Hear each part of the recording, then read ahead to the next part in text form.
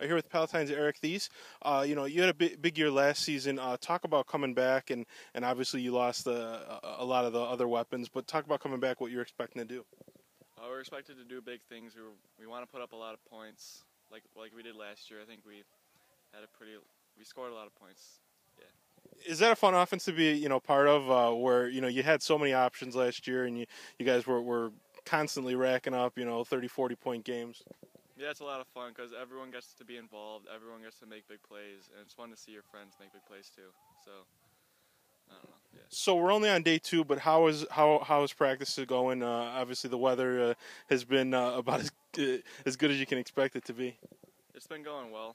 I mean, we're working hard. Like the weather definitely does help a lot because I remember last year it was like 90 degrees, and plus we're on the turf, so it's even hotter, and it was just constant sweating. And this is, I feel like it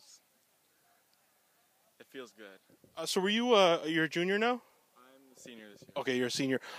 Last year, though, obviously being a big part of the team and contributing, can you see how much better you are as far as maybe physical condition or strength compared to last year? Well, we get a whole nother a year of lifting in, so you definitely get stronger, and I definitely put on a little bit of weight because I remember last year I was like probably the skinniest kid on either side of the ball. So I don't know. Do you guys have your quarterback set for the season? Nick Orlando. And how's the chemistry with that with a new quarterback? Are you feeling good? Well, definitely feeling better since the beginning because with the new quarterback everything's different, and you get to like feel where he's going to throw the ball, when he's going to throw it to you, and you get more confidence. Okay. And expectations for yourself. What are you hoping to achieve this year to kind of help the team? I just want to help the team get wins. That's why we play football and play for the fans.